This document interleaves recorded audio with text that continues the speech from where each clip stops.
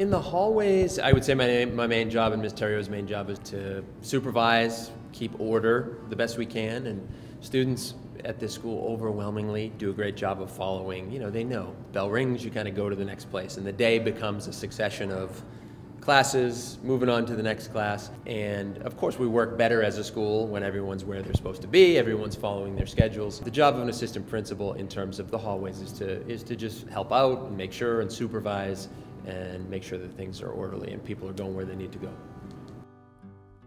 Behind the scenes is where I think it probably gets much more complex, and the responsibilities are many and varied. A typical day behind the scenes might involve anything from, pre-scheduled meetings that relate to the curriculum or that relate to upcoming events that we're planning for. And very often behind the scenes, though, are things that weren't scheduled for, things that came up, interpersonal conflicts between students, calls that come in with questions about something that happened at school or someone seeking clarification on a policy or, again, on an event that's coming up. So the behind the scenes stuff is varied. There's a lot of it. It takes on many different flavors. Favorite part of the job is definitely also one of the challenges of the assistant principal's job. There's so many students that are kind of under my responsibility and Ms. Terrio's responsibility, 2 whole grades for each of us. So, approximately 600 students. So the challenge is adequately and appropriately getting to know those students and really knowing the people behind the names, right? And that's a process, and it's a tough one when you're talking about so many kids.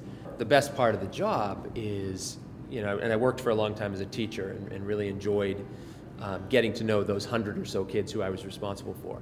The neat part about assistant principal, and again, it's also one of the challenges, but the neat part is being able to see inside so many stories. And really every student has his or her own story, and it's usually a really interesting or inspiring story. There are so many of those.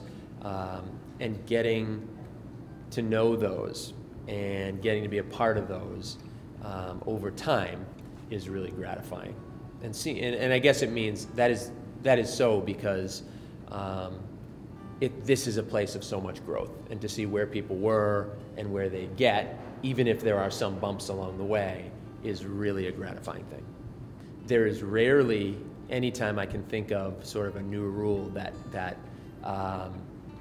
comes directly from any one person and is put into place right away. In just about any case I can think of, there are ongoing discussions all the time, and they're usually at the level of myself and Ms. Terrio and Ms. Boynton. Maybe one of us is bringing to the table an idea on a new policy or a new way of handling, any kind of issue.